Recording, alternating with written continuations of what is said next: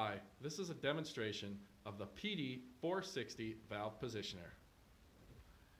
The PD460 is a 4 to 20 milliamp generator designed to display percent open of the valve.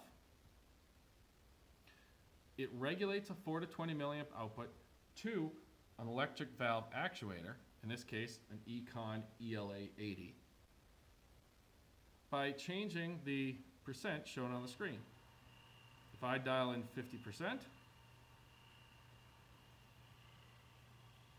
my valve position will change to show 50% of the dial because I'm now getting 12 milliamps out of the valve positioner.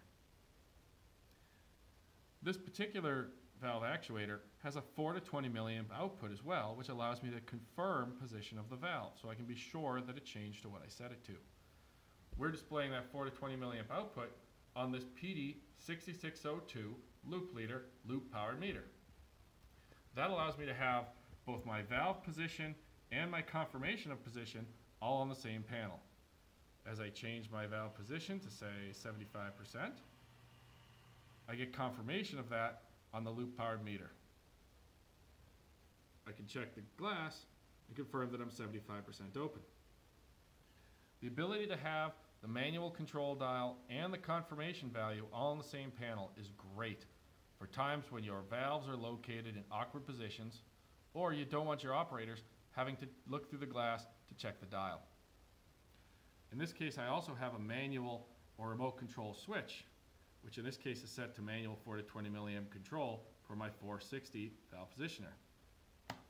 I can switch to PLC remote control, bringing the 4 to 20 milliamp from the control room to the valve actuator. And while my valve positioner has turned off, I still get confirmation on my loop powered meter. If I want to have manual control again, I simply switch it back to manual control, and within a second, my valve positioner has turned back on and is regulating the 4 to 20 milliamp to the valve. If I want to change the value it defaults to, let's say I want it to turn on and be at 0%, I just set my new percentage and push the dial. Now when I turn it off and back on again, I default to 0%. This is a very easy solution for electric valve actuators for manual control or the ability to override control room control and get feedback all in the same panel. Thank you.